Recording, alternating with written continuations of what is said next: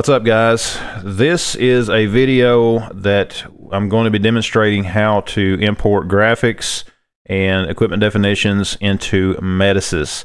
If you have had your system set up basically by a third party, you know, a lot of times a third party will do the graphics, do the equipment definitions and that sort of thing for MUI.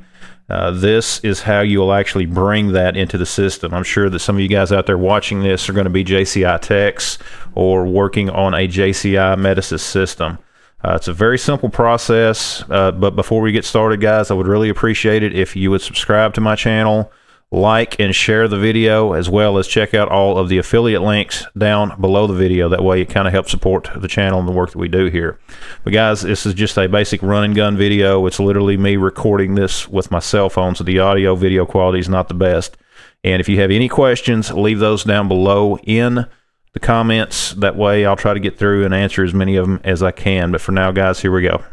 What's up, guys? I'm going to show you something that we've been working on trying to figure out for a bit ourselves.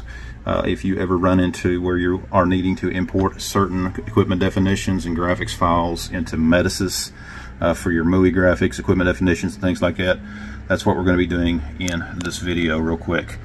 This is going to be a useful tool for us just to have some kind of a reference to come back to. So that's what we're going to be doing now. The first thing that you're going to want is you are going to want to take your zip files and you're going to want to copy them into your SCT server. Okay, whatever you are using as your SCT server, the file path that you need to put them in is your local disk. You will need to go to the program data. That folder may be a hidden folder on your machine, so you will need to unhide that folder so you can see it. The Johnson Controls folder, okay, there again, we're just going to walk through this file path to where you can see it. Right here it is. Metasys 3 database files. In there, you will paste that zip file that you get. Okay, once you get that zip file pasted in there, what you will then do is you're going to go over to your equipment definitions or to your SCT, and then I'm going to simply go up to, I'm going to have this highlighted, which you're going to see why here in just a few minutes.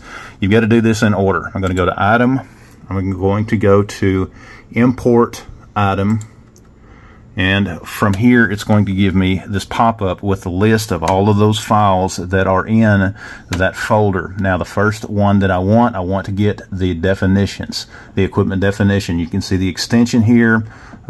This is what I want. I want to select that, and I'm going to select import, and it's going to take just a brief moment, and then it's going to import that file. Now of course I don't see anything highlighted here, but if I go up and do a refresh, all tabs, and then I drop that down again, you can see I have my green download arrow, which means something has changed.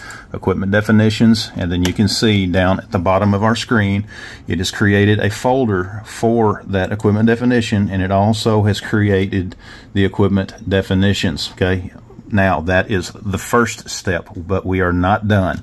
The next thing that I'm going to do is go back up here. I'm going to highlight the ADX because this is where everything is going to be going. I'm going to go to Item, again up here in my corner, Item, Import Item.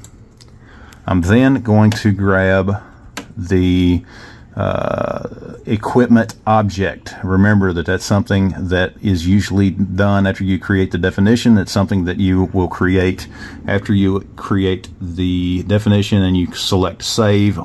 It will create the equipment object for you. I'm going to highlight that.